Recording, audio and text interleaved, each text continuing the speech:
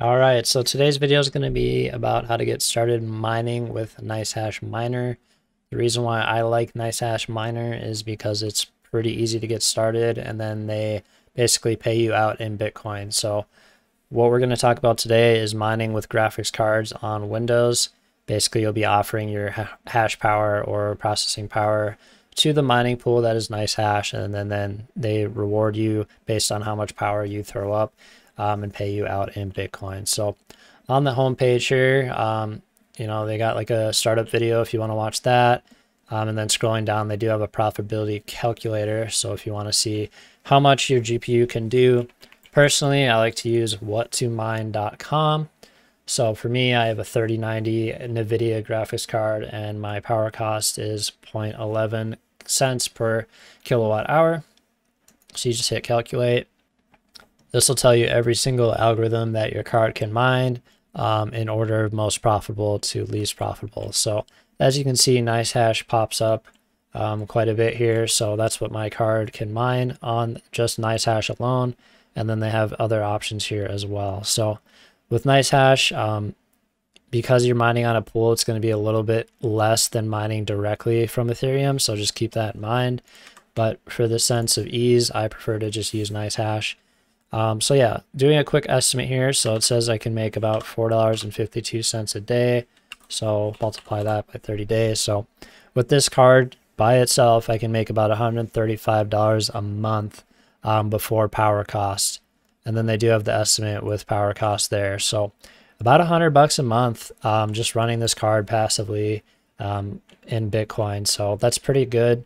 Doesn't really get any easier than this. So before we get started on the actual Nicehash platform, though, you do need to understand these 5 things. We can talk about these in other videos, but this video would be like several hours long if we went in depth on each thing. So if you guys have questions about these 5 things, just let me know. We can make some videos on them. But the first one is crypto wallets. So that's basically how you move around your crypto and do different kinds of transactions. So obviously you should have a general understanding of that.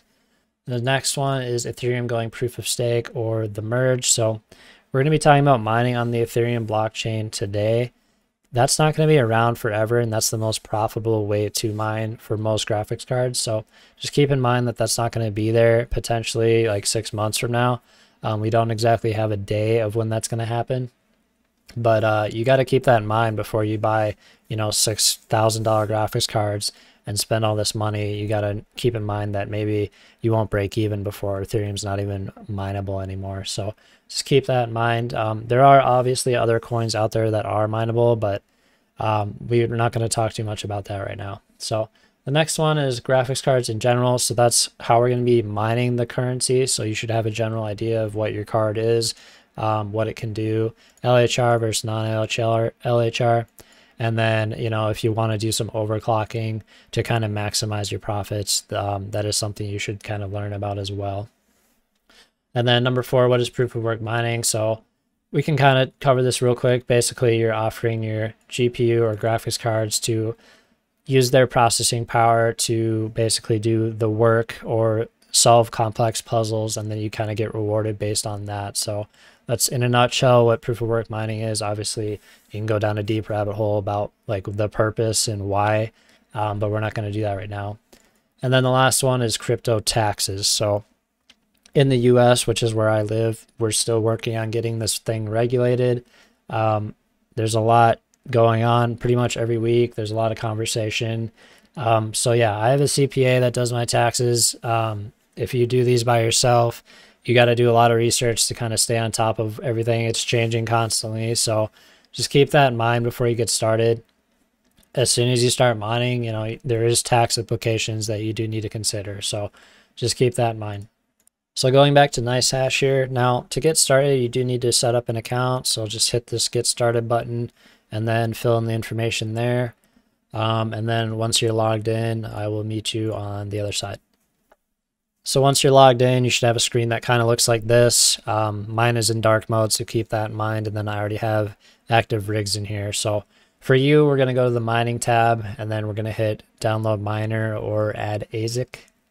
So once you click that, you go to this screen, and then you're going to download Nicehash Miner. The quick miner is an option for some GPUs, but for the scope of this video, we're going to talk about just the Nicehash miner. So download that. You will have to allow your firewall access to basically allow these algorithms to mine. So just if anything pops up, you're going to have to allow it. In some cases, you might even be better off just disabling your firewall.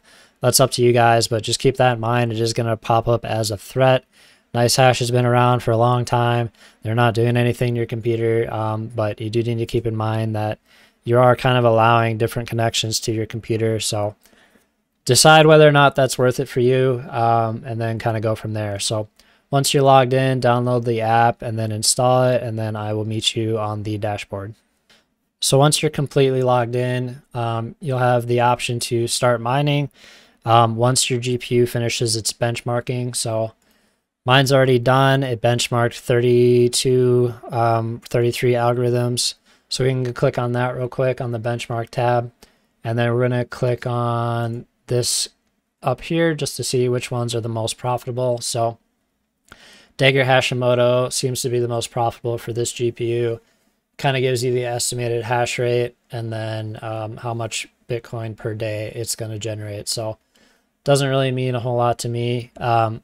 If you guys want, you can turn off algorithms. The nice thing about Nicehash is different algorithms are kind of changing all the time. So this is what's most profitable right now.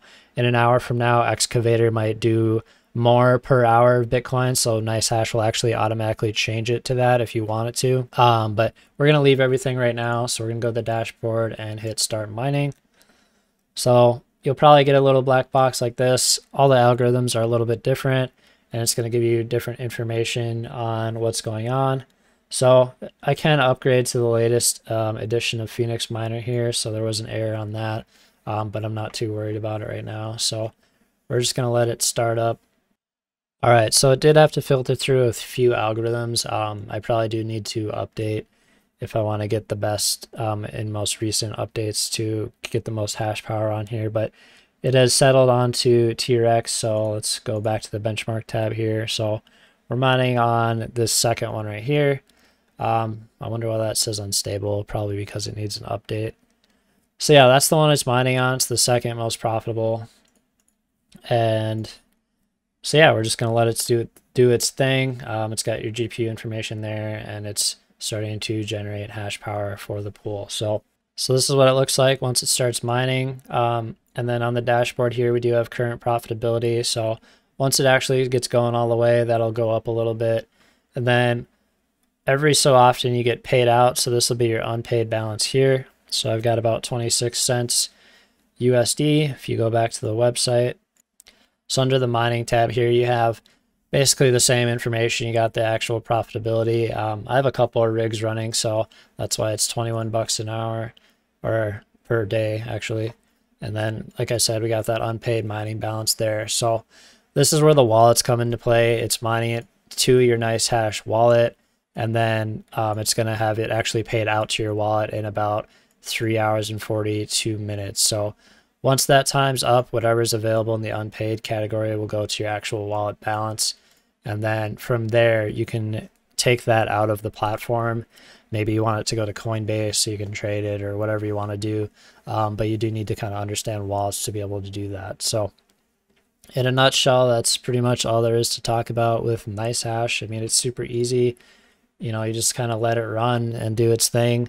Now, if you're going to be playing games on your computer or using your graphics card, I would recommend disabling it.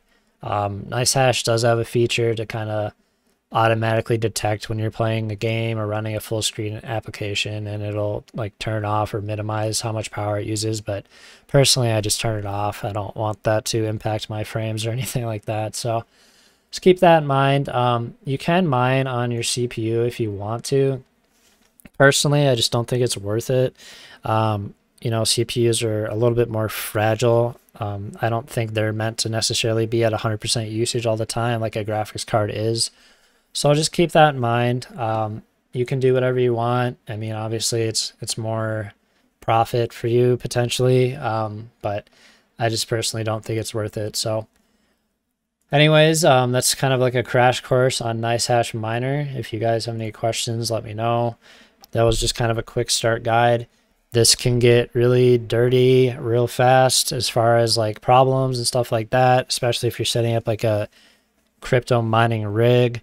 They're complicated kind of machines, especially if you don't understand how to build computers and such. So this guide was more for the guy that has just a gaming rig, wants to mine some crypto on the side.